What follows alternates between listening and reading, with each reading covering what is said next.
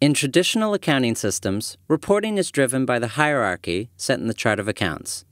But over time, the chart can become overgrown and difficult to change as the business changes. Xero takes a fresh approach, using a single-layer chart and what we call tracking and report grouping to drive reporting.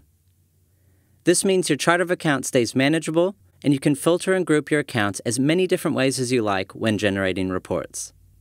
Here's an example of how tracking in Xero is used in place of subaccounts. Revenue is essential to every business. Traditionally, if you wanted to track earnings across several teams, each of your revenue accounts would have been duplicated to account for each team. But instead, let's have just one set of revenue accounts in our chart. And because we have used tracking, it will allow us to report on each of our teams from that one set of accounts.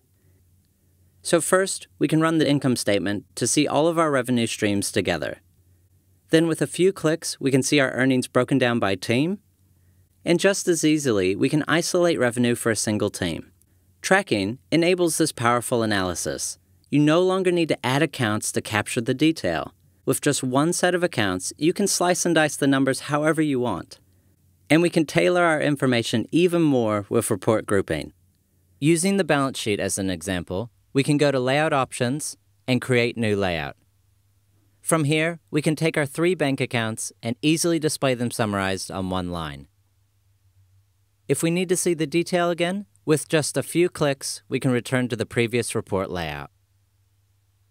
With tracking and report grouping in Xero, you can see both the big picture and the detail exactly how you want it without making your chart of accounts cumbersome. Easy.